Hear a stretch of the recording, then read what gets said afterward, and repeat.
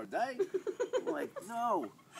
So I'm in hell. I'm in heaven. I love where I live. I love where I work. I'm in heaven, actually. But Oh, it's good. yeah. So, Oh, so I was glad. like, so I cleaned up the best I could, and then went to bed, and then I was like, hey, Warby's coming over. Like, I got to clean up. So when I got home today, after being at the shop at 6:30 this morning, getting home in New Jersey, and driving for 4.5 hours in traffic, I had to clean the plants because I have a ton of plants in my place. So I leaf by leaf, you gotta wipe them down, wipe them more, sweet.